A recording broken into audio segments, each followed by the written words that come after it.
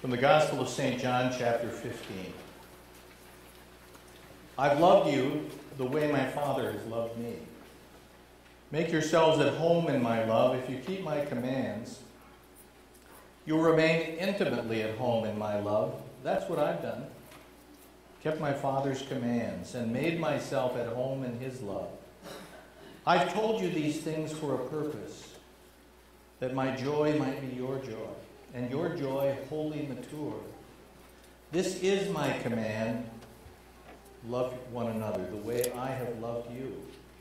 This is the very best way to love. Put your life on the line for your friends. You are my friends when you do these things that I command you. I'm no longer calling you servants, because servants don't understand what their master is thinking and planning. I've named you friends, because I've let you in on everything I've heard from the Father. You didn't choose me, remember. I chose you and put you into the world to bear fruit that won't spoil. As fruit bearers, you ask the Father in relation to me, and he gives you. But remember the root command: love one another. The Gospel of the Lord. Praise to you, O Christ. Please be seated. Grace to you and peace from God our Father and our Lord and Savior Jesus Christ. Amen. Peter had a problem. In the book of Acts, it's documented. They wanted to commend Jesus Christ to their fellow Jews, but their fellow Jews brought their friends. And when they brought their friends, they didn't quite think like the Jews. They had their own traditions. They had their own religions. They had their own grounding. Some of them spoke different languages. They came from other lineages. Some of them just carried themselves differently. Some had different colored skin. Some just culturally didn't know what was going on with them, and suddenly they had a decision to make. They're in a gathering like this. These people are surrounded. They've requested baptism, and Peter's out in the middle of this trying to moderate. And it's one of the most explosive questions that you could ever imagine, but sometimes it goes underneath the radar. Peter says to the crowd, anybody got a problem with me baptizing them? Like giving, I often wonder, what would happen? And in a sense, everyone sort of has a little hand that's ready to go up, because they'd say the obvious. It's really obvious. It's the elephant in the room, Peter. There's a serious problem with baptizing them. They're not one of us. They're not in my tribe. People are tribal. People had to be tribal. You dial back on this planet tens of thousands of years, and you realize for people to survive, they had to pull together in their families, in their extended families, in order to survive the cold, in order to have food, in order to prevail, in order not to get clobbered by the neighbors or marauders or other people. You had to have your tribe. And so tribes emerged, and those eventually grow into nation states, where you have boundaries around the land, where those tribes gather and they define their identity. And from the beginning of time, people they want to defend their tribe. It's natural. And they want to meet the needs of their families. And there are little points of collision in this world and in the flow of history that are so critical. And the flow that is challenged in this story is when Peter said, anybody got a problem with them receiving our most sacred welcome now into the life of Jesus? And nobody said a word. And they baptized them that day, and they all cheered, and they knew the face of Christianity had been changed forever. Some people would still like to make it tribal. Just my clan, just my nationality, just my nation state, just my country, just the color of my skin.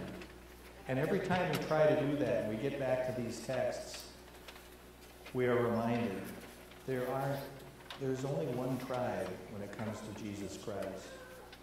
There's only one tribe. We can try to break it off into many. We break it off into denominations. We break it off into our own styles and ways of doing church. But there's only one great tribe. And we've been invited into it. And we get to bring our friends, whoever they may be. It's a beautiful thing. In the Gospel of John, talking about that cohesion, and this is about that cohesion of our new tribe, our greater tribe. He says, I've loved you the way my fathers loved you. And he says, love is the way that I've loving one another is the way I've loved you. And he said, this is the very best way.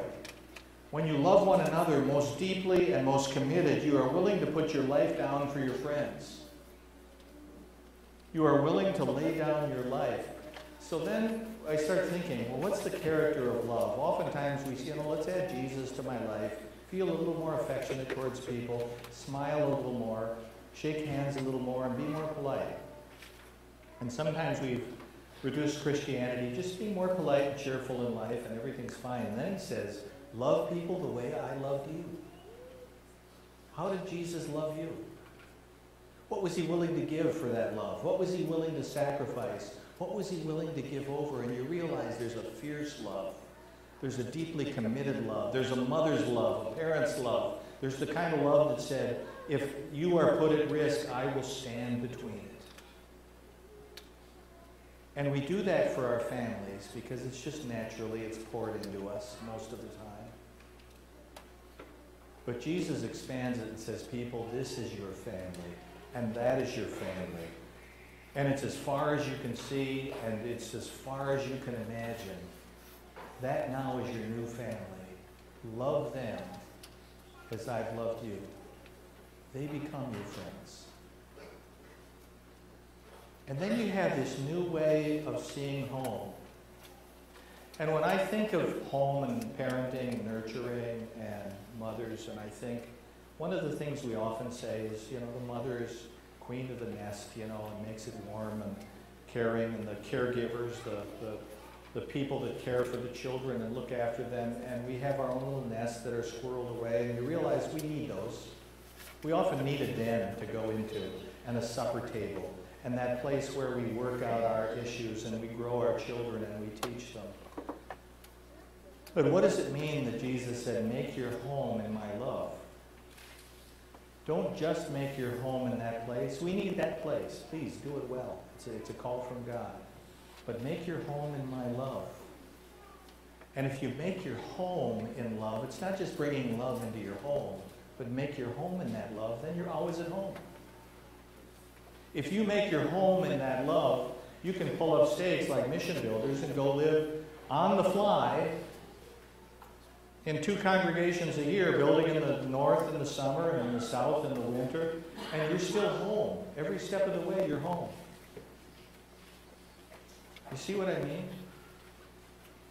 If people learn to make their home and settle into the love of God deeply and connected, and understand that that's my resting place, that's my guiding place, that's the place that gives me and everyone around me value, that's the place where I'm grounded and cared for and nurtured, then you are never not at home. Christians are people who can be called anywhere on this planet to do anything that is needed, and you are still deeply at home. Have you known personalities like that? And I still love coming back to my den, I love getting my space. I got my chair, But I also know that that's just my own little perch. And that my deepest sense of home is beyond me. And when I live into that, I can go anywhere in this world, talk to anyone, and know that I am talking to my tribe and my people. And my sense of home has become so rich in that. So rich. Sometimes we've gotten a little isolated. I was talking to Pastor Jin Kim, and he's pastor of Church for All People in, I think it's Cottage Grove is where it is, just near the center of Minneapolis, First Ring. And he's got a congregation that is about half the size of ours, and there are 26 nations represented in it. 26 different countries. And that's people that were born in those nations. You know, not just claiming it as heritage. And we claim it as heritage, and that's still our nation in a way. And I said, well, who has the most trouble living into that great mix of nations? And he said, well, that's very easy. It's just the white people. And I'm going, hey, what do you mean, you know? That's how come we know what community is. We like it. He said, no. He said, you got it. It's nothing personal. He said, it's just that those who are most affluent in society, typically, are also the most privatized. You can live in gated communities. You can live in homes with lots of elbow room. We can live in homes we isolate. We got good sound protection in our homes. We got Bose headphones, you know. We got things that can separate us out from the world. He said it's really more of a challenge, getting white people to stretch out beyond their isolation and their privatization. And I thought, oh, okay, he's extending a hand. And then I realized he wasn't just dissing me. He was just extending a hand and saying, if you want to feel and know the richness of the full measure of the kingdom of God in community, you probably have to look to some other cultures for how they look and act and serve. And when we used to go down to Mexico, out of Colorado, to build homes in Anapra and on a dump setting, and we'd go down among the world's poorest people, what was most striking about it to us, and some of you have experienced that too, is how happy they were, how interconnected they were, how they lived together. And I was jealous of their sense of community, because they had no home, but they were deeply at home. From my perspective, they didn't even have a shed, and they were deeply at home in life. People, make your home in the love of God, and you are always at home. Lord God, we've made our homes in so many places in life, following our appetites, following ideas, following our notions of the good life, and often it is bankrupt. Often we have not found the deep connections with people that we need, and we are deeply lonely. Help us to find our home in your love, to learn that in our families, to teach that at our dinner tables, to find it so deeply that we know the power of your grace and life and love and joy into this world, no matter where you call us, no matter what you choose us to do. Give us the strength to live with courage. Give us the strength to find that boldness to live into the future of your own design and see our deepest home in your holy